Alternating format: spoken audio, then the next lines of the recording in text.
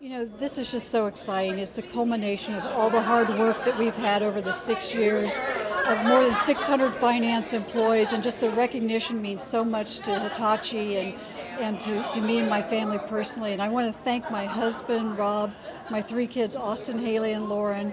I want to thank the finance employees I'm so fortunate and grateful to lead, as well as the executive committee that inspire and challenge me each and every day.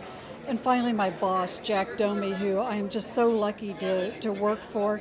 He epitomizes the phrase work hard and play hard each and every day. So I just feel very fortunate to be here, and I want to thank the Stevie Committee and the judges. It's recognition of me as a female. I'm the first female CFO for Hitachi, and I'm just thrilled that we're able to be here tonight.